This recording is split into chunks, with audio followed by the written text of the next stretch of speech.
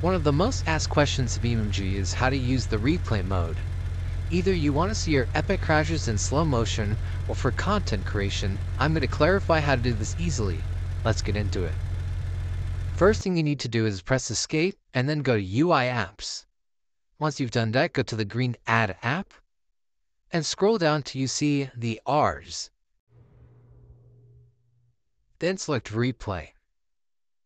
Once you've clicked on it, move it to the right spot that fits you. For now, I'm just going to put it to the left of my screen.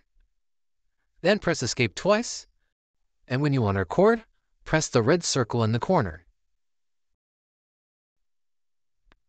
I want to press it right now, and then I'm going to go on a little drive.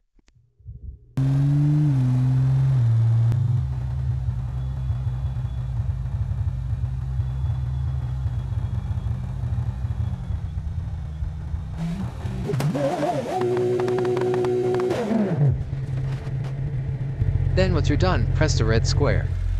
Then it will instantly replay what you just did.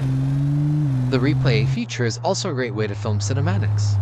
Pressing 4 on your keyboard makes you have an in-game, great cinematic view of your car.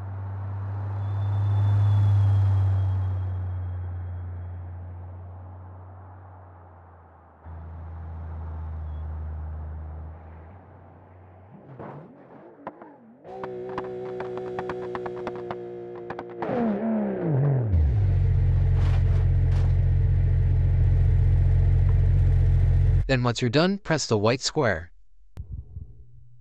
To access it, you can go to the File button and scroll down to the bottom where the most recent is. Just press the play button to replay it, or if you want to delete it because you don't want it anymore, you press the red trash button. Hope you enjoyed this quick tutorial. If you found it helpful, please like and subscribe. See ya.